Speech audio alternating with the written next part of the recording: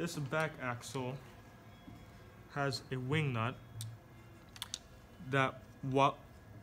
so the mousetrap is going to go forward, drop a cup, and because of the front axle string we did, it's going to go backwards.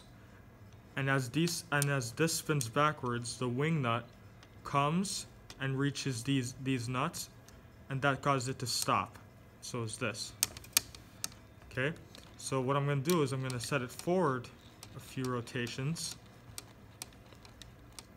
That way, as it goes backwards, it'll come back and stop. Now, the problem will be shown as I demonstrate this.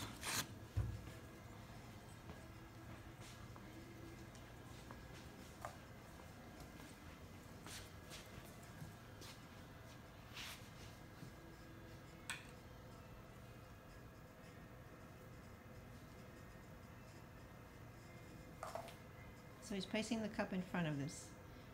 This is supposed to go a particular distance and then reverse, leaving the cup in front of it, and reverse 2 meters.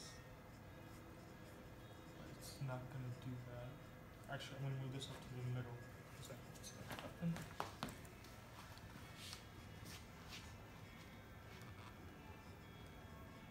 Alright. So, I'm going to release the locking mechanism, and it's going to go forward.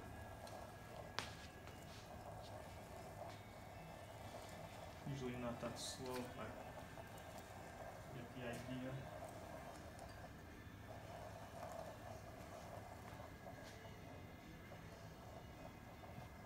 Yeah, I don't know why it's going that slow, but yeah, it will go forward. And now it's going to switch, and now it's going to start to rotate backwards. Okay, so it's going backwards now. And it's still being powered by the mousetrap. And then eventually, that wing nut is going to come back. Well, the idea is this would keep spinning backwards. Usually it would go faster than this. I'm not sure why it's going slow right now.